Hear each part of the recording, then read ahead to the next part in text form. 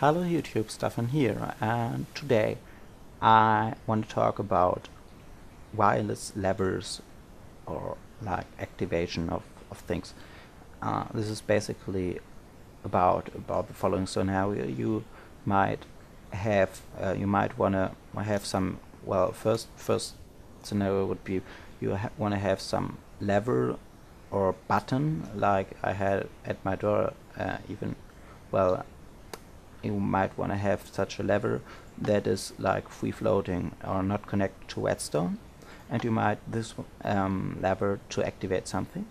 The second scenario is that you might want to trigger something way in the distance and want to have a like possibly simple way of wireless redstone. Yeah, that's quick as well. So yeah, well, the way you can activate something with a lever that way is with command blocks and with the command test for block, and this is basically giving an output if there's some specific block at some specific place.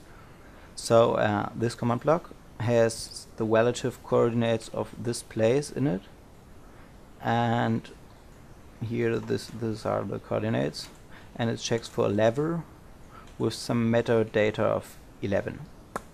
How I came to the metadata of 11 I will explain in a minute.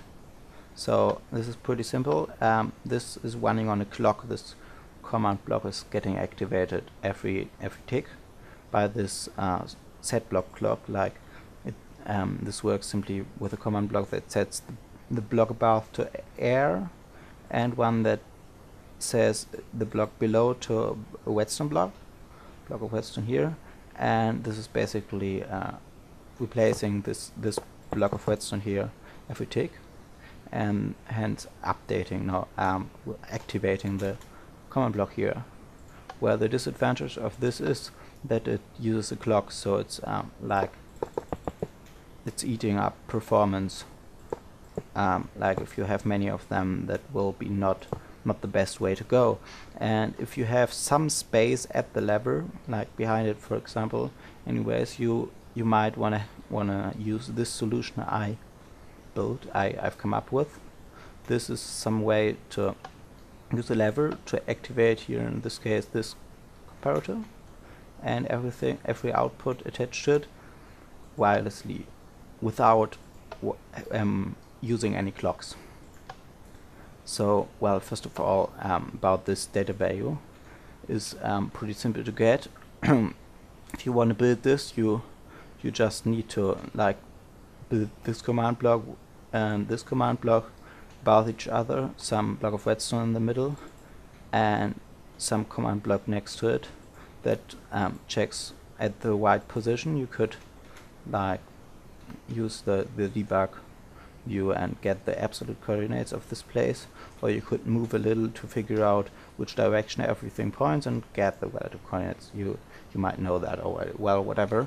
But the idea is simply you just use metadata 0, for example, and then you activate the lever. So you have an activated lever here, and the error message says you that the block at this position had the data value of 11 and you expected 0, so you can now just take this 11 here in this example and say, oh nice, it's 11. So if it's like, for example, rotated differently, you might just see, oh, I need 10 here, and it works.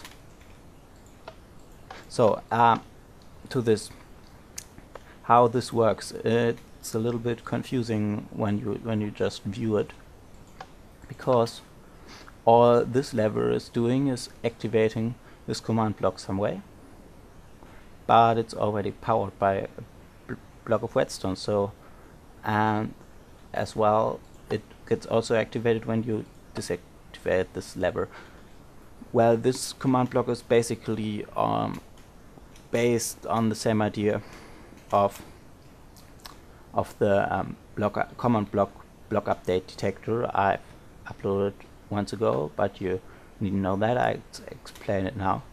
So yeah, basically the command of this is just a set block command, that places a block of redstone right at this place, which you can see.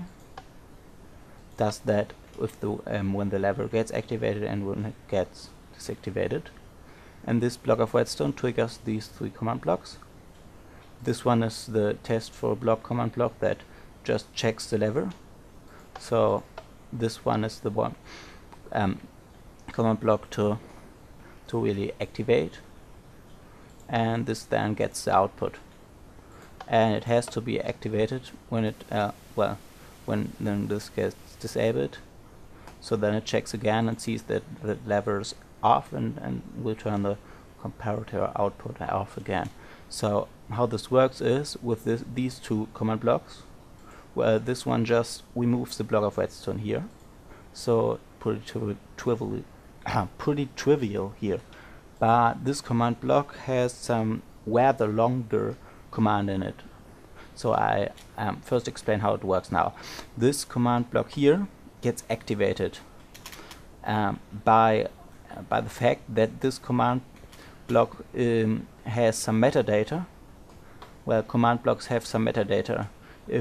Usually they have the metadata of 0 when they are like not powered, and 1 when they are powered by redstone. And this changing of the metadata is used by Minecraft to prevent that the command block will get triggered again. So but you can use that. So this command block has actually some metadata of 0. That means that it's basically like if it was not powered. So it likes to be powered now. Well, it is powered theoretically by this redstone block, but it has not received any block updates, so it hasn't checked for, well, if it is powered. So, well, but the block update gets sent to this command block by the lever, so you can, well, you could do some other block updates and it will still trigger, as you can see here. But in this case the lever updates it, and well, that's basically all there's to it. It's the block update detector. So it gets updated, gets therefore activated, now has the metadata of 1, and to get the metadata of 0 back, this command block is used. This has a setBlock command, and these are the relative coordinates of this command block from here. And well, you said I said this command block sets that place to a command block, so well, places a command block there with metadata 0. This 0 is very important, and uses the replace method because I don't like the destroy method with the particles and everything, well, whatever. And so yeah, and here's some NBT data. So it's some brace, and then the name command for setting the command of the command block, and this C has to be capital here, and a colon, and then the command of this command block, which is like basically exactly this command. So this is basically the relative position of the block above this command block from the command block that is summoned back there. So it's basically this relative position, but backwards and 1 block higher. So it's like here you have 3 and -4, and if you already have that, you can just negate everything and you get, in this case, 0 here and -3 and 4. But you go 1 block higher, so you are just -2. And that's the easy way to do it to a redstone block. And well, that concludes the tutorial. I think everybody should be able to build this if he or she wants. I hope you can find a use for this, maybe. And I hope this was informative as well, maybe. I like this creation a lot, so it's actually useful and pretty neat. Well, whatever, thank you very much for watching, and if you like this video, please leave a like maybe, If you want to say something, comment. I will answer probably when YouTube allows me that. And yeah, goodbye.